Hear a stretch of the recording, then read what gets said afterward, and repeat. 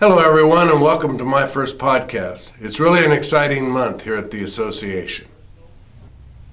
Help me welcome my first guest, Leslie Chafin, who's a board member and also the chairman of the Equal Opportunity Committee. Leslie, tell us about this year's Fair Housing Arts Contest.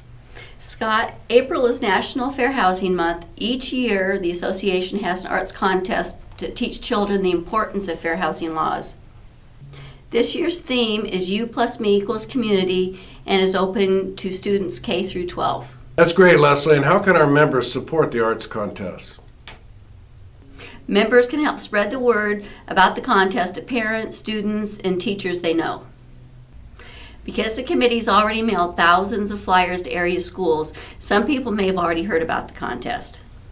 We're also looking to add more sponsors to help support the contest. Students can submit drawings, poetry, essays, and even audiovisual. The submission deadline is March 30th.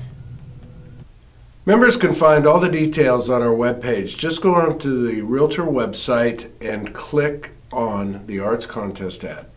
Thank you, Leslie, for joining us, and I'm looking forward to seeing all of the creativity from the students.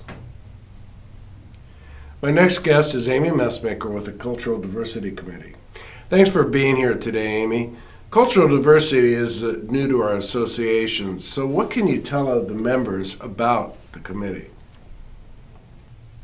Well, Scott, as realtors, we see many changes in the market right now. To be successful, we need to learn skills for handling transaction with minority buyers and sellers.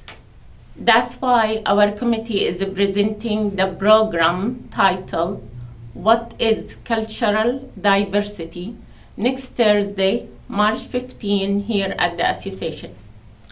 Our guest speaker is John Yan Wang, founder of the Asian Real Estate Association and a cultural diversity expert. This sounds really interesting, and I think our members will enjoy the topic and the speaker. I'm sure they will. We will also have a Chinese buffet start 11 to 11:30 a.m. After that, the programs will begin.